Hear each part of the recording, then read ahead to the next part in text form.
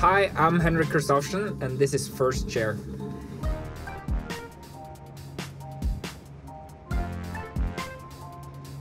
On a competition day, the first thing I do in the morning is, of course, wake up, breakfast, get dressed into my skiing clothes, and then go in the car probably. On the start, I do same warm-up routine every time, talking to myself and focusing about how I'm going to ski on the course. The first person I message after a win is a really good question, because usually my dad is around, so I don't have to message him, but then it's my girlfriend. The good thing about having my dad as a coach is that he knows me and he knows which buttons to push, and he's my dad, so he's always kind of gonna be around. The bad thing is that it's your dad, so sometimes you're too close. I think the first time I really said that I want to become a skier, or professional skier and good skier, was when I was 8 years old. At least that's what I've been told. I think it was in 2002 at the Olympics in Salt Lake City, watching that on TV. Kjetil André Aamodt in the Super G. I think that was the first moment where I said okay, I want to do that.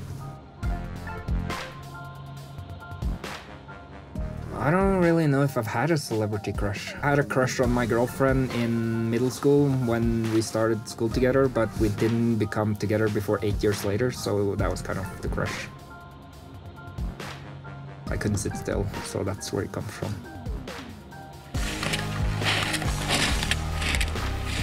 I don't know if there's been a time where I thought about having a professional career in motocross. Maybe, because I watched a lot of movies and stuff when I was really young. I think the first one I watched was when I was like 3 years old.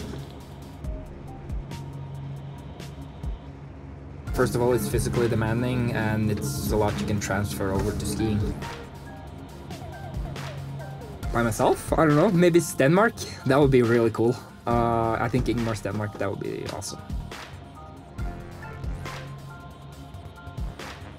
Definitely first World Cup win, that was a little bit of a change because everything got so much bigger so fast. So yeah, that changed a little bit. I don't usually celebrate that much because after a race you usually go in the car, but I have a Red Bull.